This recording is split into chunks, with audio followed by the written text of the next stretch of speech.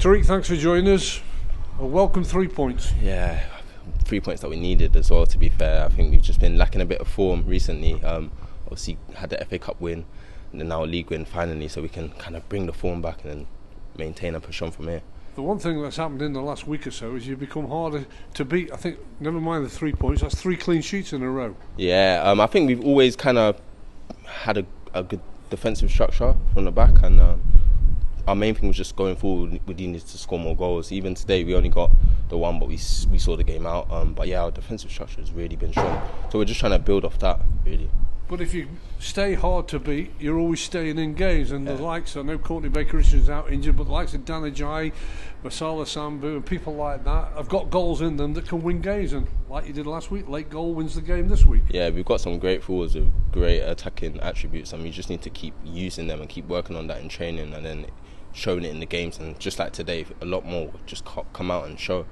What was the feeling in that dressing room, once that final whistle had gone? 7 minutes of added time you had to see through as well. Yeah, it's always the best feeling when you get the 3 points, especially when you come off a hard week of training and you're coming off losing games and drawing games. You just want to get the win, so to get them 3 points was big today. Talk us through the goal that you made. So Colts, playing with Colts on the left, I've been playing with Colts for a bit, so I kind of know everything he's kind of thinking. So as soon as the ball's come into him, I knew he was going to let it run, and he flicked it on. I seen Baz running, so I thought, alright, let me get down the wing. And as he's played me the ball, I've seen Adj running in, and I thought, I don't know if I can make this, and I just got the ball across, and luckily he was there. What was the feeling when you saw the delivery go in the back of the net from downstairs? As soon as I seen the flight of the ball, I just said, yeah, he's scoring straight away. But yeah, it was a great feeling. Needed them 3 points. Just a word on Charlie Colchester coming back, because there has been 2 or 3 players have had a long-term injury, and they're horrible. Of course, you've had an injury or 2 as well. Yeah. But to see Charlie back, and he brought some stability to the team, didn't he? Yeah, it's a big plus. Cox is a great player, and we got a few more players that are out injured, and can't wait for everybody to be back so we can come together as a real squad and then push on from here.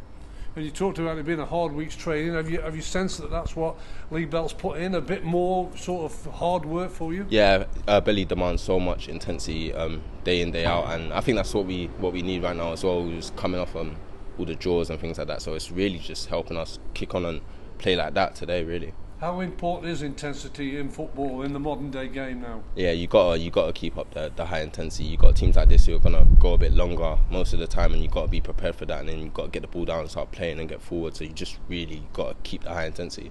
Footballers like playing games, whether they play Saturday, Sunday, and one in midweek, whatever.